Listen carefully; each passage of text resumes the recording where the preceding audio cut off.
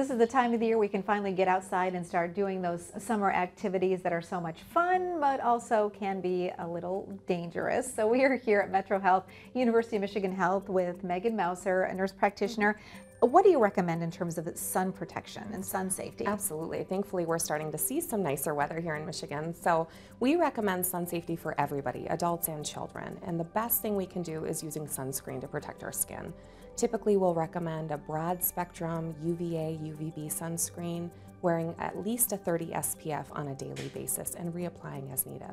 Is there an age where it's too young to use sunscreen? Right, yeah, so 6 months and less, we typically recommend no sunscreen, but we do want to make sure that we're staying shaded and covered. So using long sleeves, wide brimmed hats, or umbrellas is really important. Okay, so what about bike safety? Yes. Everybody should be utilizing a helmet for bike safety, or any sort of wheeled bike, tricycle, scooter, those types of things. And we typically recommend wearing a snug fit helmet. It should be comfortable but nice and tight.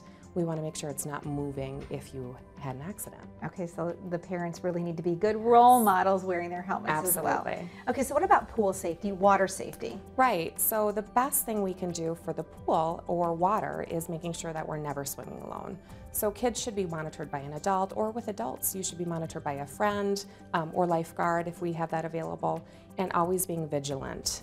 You may want to consider life vests or life jackets, but making sure that we are feeling comfortable in the water. After the little one, swim lessons are Absolutely. a great idea. Yeah. We are here at Metro Health, University of Michigan Health.